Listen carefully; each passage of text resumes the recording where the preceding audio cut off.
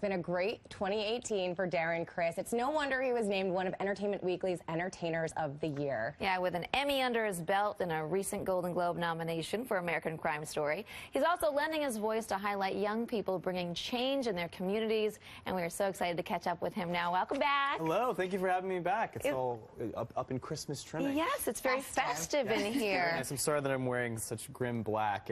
We are in New York, but I thank you for bringing the colors. Yes, you're welcome. Well, thank you for bringing your colorful personality and your talent to the stage today, because you know, you're Entertainer of the Year, one of the Entertainers of the Year. You're also a Golden Globe. Only for a week, though. Entertainment Weekly is a weekly magazine. Yeah, they give it away. Next week there'll be another one. You know? Yeah. I would ride that train longer. Oh yeah, believe you me, I've made that week last as long. Yes, yes, but also a Golden Globe nomination for American Horror Story. Crime Story, yes. Crime Story, sorry. There's a few. It's okay. It's very convenient. Yep, and then you got the Emmy for it already this year.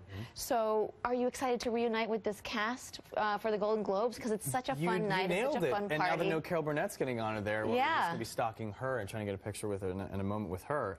But yeah, we really created a family. I mean, it was a very grim show.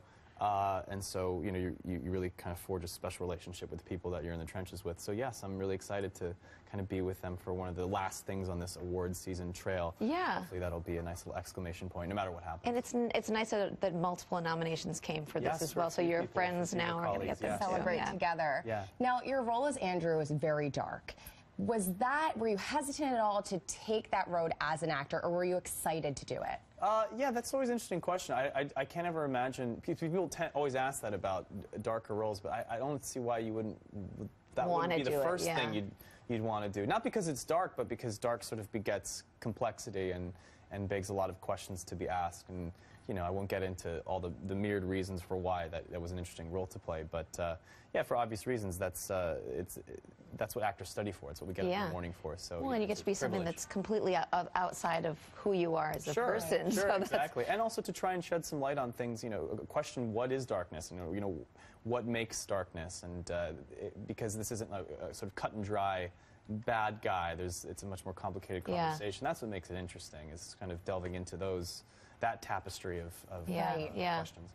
Well, you're also, it's the holiday season, which is a perfect time to give back, and you're also lending your voice to help kind of highlight some young people who are creating positive change through the What Comes Next project. So what can you tell us about it? So Clorox has been wonderful enough to invite me to launch this new initiative that they're starting called the What Comes Next project, which is a project that highlights young people causing positive change in their communities through the power of cleaning. And so obviously that makes sense with Clorox, but you really start to realize that beyond just cleaning a space, that does set the stage for a lot of positive things and creates a new canvas for success for a lot of reasons that we kind of take for granted.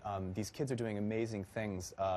One of the kids that we're highlighting started a project where she is cleaning the clothes that are donated to her local communities, because, you know, when you get things, you know, they're not always new, and that gives a certain confidence to the people who are using these donated clothes. There's another kid who's cleaning temporary living spaces for hurricane relief after Hurricane Florence in the Carolinas. So there's all these little things that, you know, it starts with cleaning, but what happens after that? What kind of positive space and what kind of positive change can you create from that? And you know, I'm always a big proponent of youth leadership, so I'm happy to be a part of it and happy to shed a light on these really amazing kids. Yeah, sounds like a good project. And this is an ongoing thing, so people can still continue, right? Like, there's so many projects out there. Yeah, you can learn all about those kids and about their particular initiatives, or maybe hopefully start something of your own. You can check out their website. It's whatcomesnextproject.com, and there's a lot of really cool inspiration. Really nice inspiration for the holidays, you know? Yeah, it really is, and you always want to feel good around this time, so you're really helping us do that. Yeah. I hope so. All right, well, for more of the What Comes Next project, go to whatcomesnextproject.com and visit Darren's website and follow him on social media for info on all his projects.